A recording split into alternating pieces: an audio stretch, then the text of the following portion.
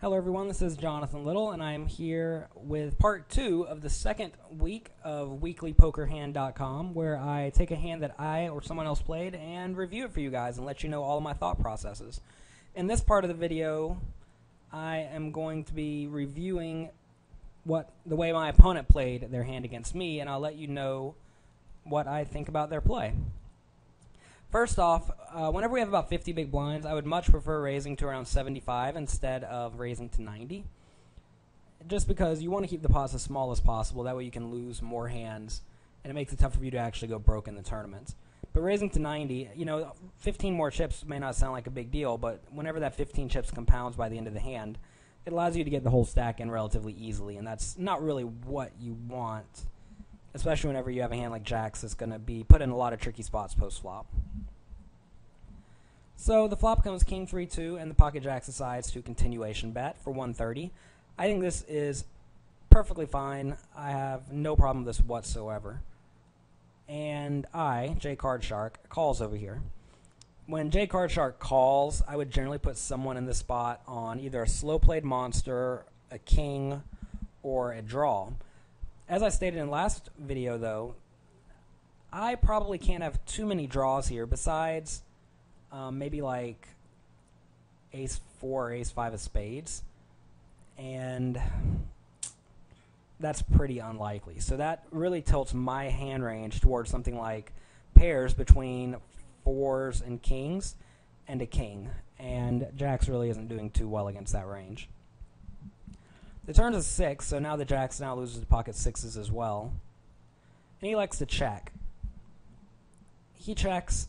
J Card Shark bets 270 into 485, and at this point with pocket Jacks, I think you need to get away from the hand quickly without really a second thought. And the reason for this is because if a spade does not come on the river and you check and your opponent shoves, it's a pretty bad spot. If a spade does come and you check and your opponent shoves, you pretty much have to fold. And there are also a few bad cards that may allow your opponent to backdoor into a win, like an ace, particularly, or maybe even pocket 5 or a 4 if your opponent does have pocket 4s or 5s at this point. So really there's not a whole lot of good that can come by calling here, unless you think J Card Sharks is an absolute maniac, which he isn't. I can be pretty confident saying that I'm not a maniac. So right here with pocket Jacks, I think this is the turning point in the hand where you have to fold. But Obar decides to continue in the hand.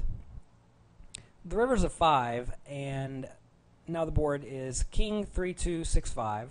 The spade draw missed, and Obar checks. J Card Shark goes all in, and I think right here again with pocket Jacks, you just have to find a fold. The only reason you can justify a call is maybe thinking that J Card Shark would not go all in with a king here. If I'm sitting over here with King Queen, though, I think I would probably play it exactly the same way. This is one of these spots, again, where Obar's hand cannot really be a straight. So King Queen's ahead of basically everything besides Ace King, which if Obar had Ace King, he should play it the exact same way he's played these Jacks. But I don't think most players are actually going to play Ace King like that. So in this spot, Obar has to try to figure out what he can beat. Anytime you get to the river, you always need to try to see which hands you can beat and which hands you lose to. So we already talked about which hands he loses to. But now what hands does Obar actually beat? One big issue in this hand is that Obar has the Jack of Spades, and that really discounts a lot of J Card Shark's flush draws. So say J Card Shark has Ace Jack of Spades, which he normally could have in his range. He can't have that now. Same thing goes for Queen Jack of Spades and Jack 10 of Spades. So now the only flush draws I can really have that missed are Ace 5, Ace Queen, and maybe Ace 10, and maybe Queen 10. So there's only a few combinations of flush draws that missed. And as I said, I could easily have a king here. I could have a 4, or I could have pocket 5s. I could also have pocket 2s or 3s or 6s. So the only thing Obar beats here is really the stone bluff with the flush draw. And whenever you only beat like 4 or 5 combinations of hands, but you lose to like 30 or 40 combinations of hands, you really just have to find a fold on the river.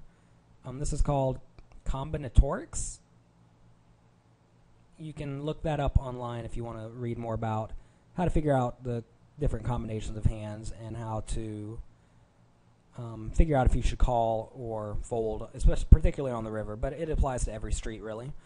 But right here, this is a spot where Obar's hand just loses to basically my entire range, so he has to find a fold here.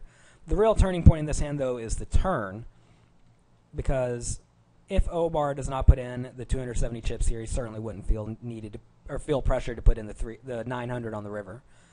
So this is where he really messed up, and the turn and the river were both pretty terrible plays in my opinion.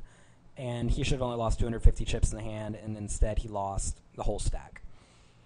So I hope you guys enjoyed this podcast. If you guys have any questions or comments, feel free to let me know at support@jonathanlittlesecrets.com. And I thank you very much for watching.